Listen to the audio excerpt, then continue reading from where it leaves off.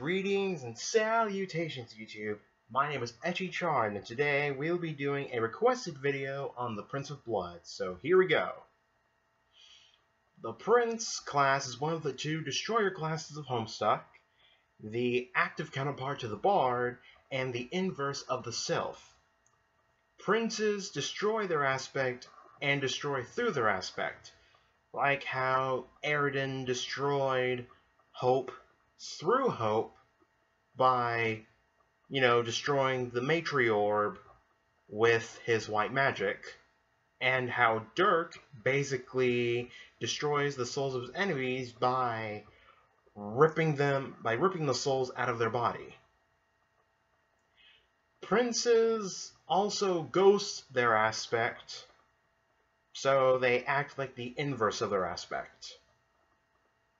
And princes usually are kind of possibly a bit arrogant and pessimistic, so they need to learn how to chill with that and not be as, pessimistic and arrogant. The blood aspect is the inverse of breath and has to do with bonds, ties, relationships, being grounded, responsibilities, connections, and blood itself. Blood players, and possibly flush as well.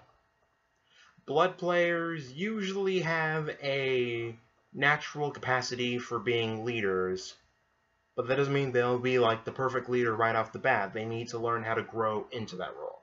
It's just that as a blood player, they have the natural potential to be a leader. Now for the Prince of Blood as a whole. The Prince of Blood is the inverse of the Sylph of Breath and would ghost breath by being apathetic,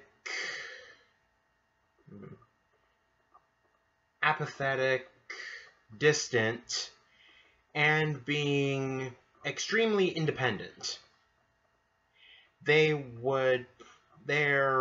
attitude, their possibly sociopathic attitude, would lead them to basically destroying their friendships and, relationships in general that they have with others, and possibly destroy relationships that others have with their friends and significant others and other such.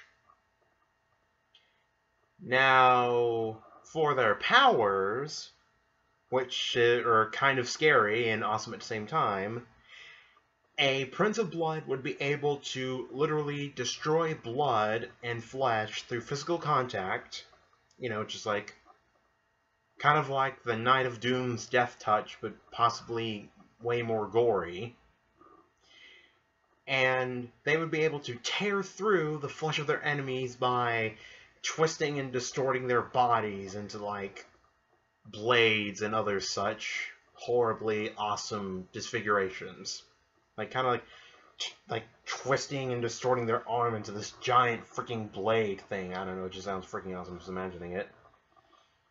And they would also probably be able to do something like the Red Miles, but with blood, and that the prince would be able to control it. It wouldn't just, just home in on the enemy by itself.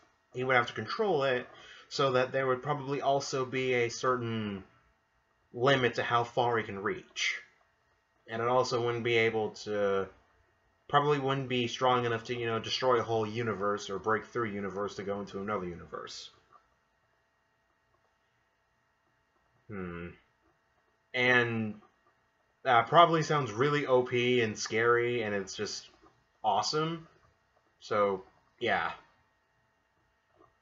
And, they would also probably be borderline animalistic in combat, ripping and tearing through their enemies and anyone who got in their way, ally or enemy. So, with the mention of blood and gore out of the way, I believe that's all I have to say on the Prince of Blood.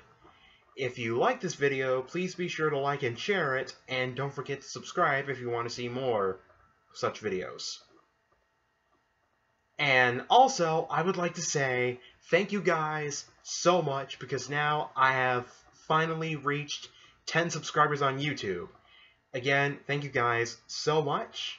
Let's hope that you guys don't get tired of me and that we can keep increasing in subscribers.